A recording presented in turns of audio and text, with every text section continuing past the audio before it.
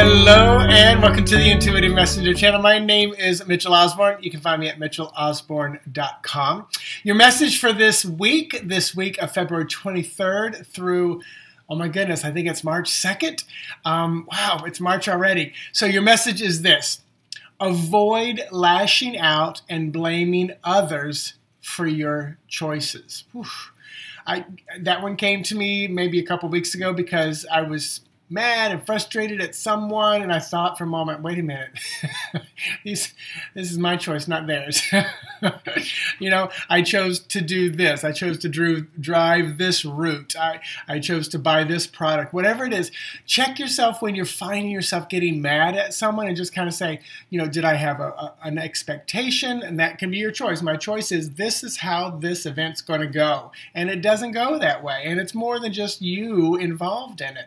You know, if it's in a group of people, you know, you can't be mad that your choices of the expectation are coming out the way they are. So just ask your angels, ask your guides, just say, you know what, show me where I need to own it, take responsibility for my choices. And then, you know, no one can make you feel a certain way unless you give them permission. So own that as well, that, all right, I got upset, angry, mad, jealous, whatever, because I chose to. So, you know, just, again, avoid lashing out and blaming others for your choices, which also creates your circumstances, which creates the conditions that you're working through. So there's your message.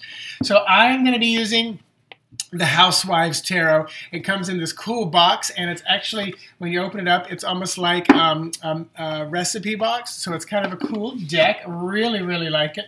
The back of the cards look like this. So let me pull a couple cards to find out what you can expect this week, how you can best navigate it, and how you might grow. So first of all, this week, what might you expect energy-wise, just like a forecast for what's coming up? Oh, the Hangman. I love it. She's hanging the man on the laundry line, and she's got a smile. So the Hangman, you can expect some waiting time, some pausing, I'm just going to circle around the drain here. You know, it's like a time where you cocoon time, you know, just chill time, you know, again, back to wanting expectations of things to go a different way. And right now, you just got to kind of rest. So how can you best navigate this energy, this Hangman energy? Justice. So we've got and I was shuffling, two major arcana cards coming up. And this is Justice. So I love that she's paddling the kid with the wooden spoon. And this also can be about balance, but this can be about, you know, making things right. And I feel like this is a little bit of the karma coming in because of the kid. You know, I love that imagery because it's like the kid's, you know, he's paying for the price for what he did or didn't do.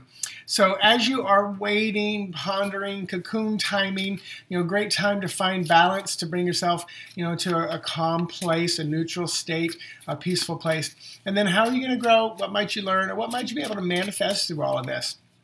All right, and Five of Swords. And look at all those scissors right there.